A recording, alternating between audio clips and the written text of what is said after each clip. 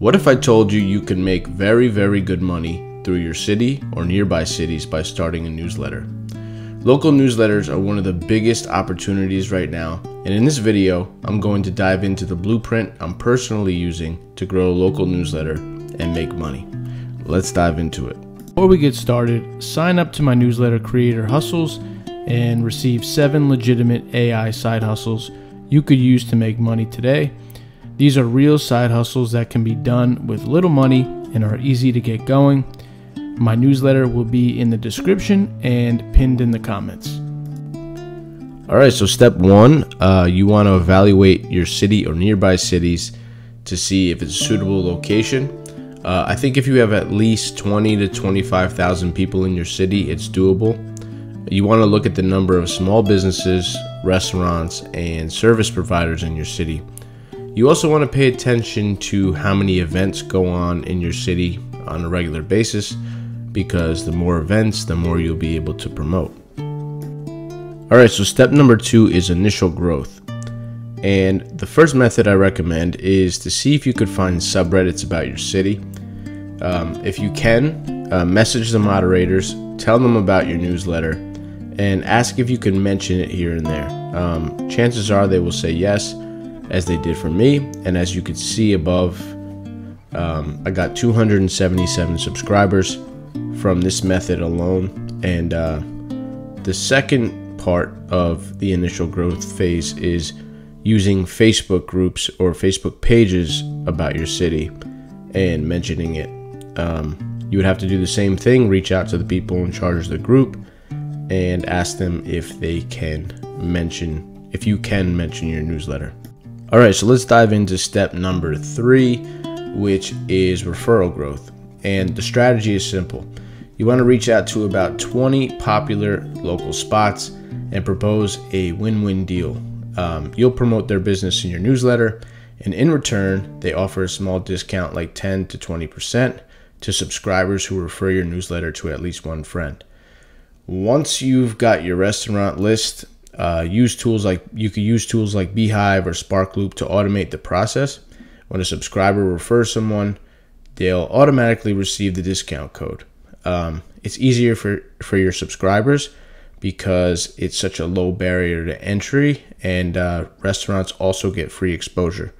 And lastly, when you make these connections with restaurants, down the road when your newsletter size is very big, you'll be able to do sponsored deals with them as well. All right, so step number 4 is content. And this could be a blog, TikTok account, Instagram account. And the content you can create are food reviews and different things around your city. And each piece of content could have a CTA to your newsletter, which is also known as a call to action. So just letting people know. But not only that, each content platform could be a way to monetize as well. For example, you get to the point where you have 1,000 subscribers on your newsletter, and then all of a sudden you make a review about one of the newest places in your city. You can plug that review on your blog in your newsletter, and then you can make money from ads. Or you could do videos and make money through Google AdSense on YouTube. So they basically kind of feed each other in a way.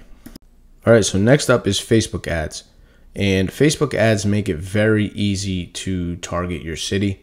The idea with this is to put together 5 or 6 different ads and then see which one sticks the best. And then you want to run that ad into the ground basically until it no longer works. And I think with this method in combination with the other free methods that I mentioned, you should be at 10 to 15,000 subscribers in no time. All right, so the last thing I want to go over is your monetization methods. And the first one is the most obvious, which is selling ads and sponsors. You can partner with local businesses to sell ad space or get a sponsor for your newsletter. The difference is ads could be anywhere, and a sponsor is really like in an exclusive spot, like the top of the newsletter. And then the second method is selling products and merch. You can create and sell branded merchandise, local guides, or ebooks to your audience. You could also offer exclusive products from local businesses as well. And lastly is blog or YouTube content. Once you build up a good subscriber base, you can monetize on YouTube or a blog from ads by getting traffic. This could be a combination of traffic from platforms like Google or traffic you send from your newsletter. All right, so I hope you found this local newsletter blueprint helpful. This is the blueprint I'm going to follow for my own local newsletter. And if you did find it helpful, please like this video, subscribe, and I'll see you in the next video.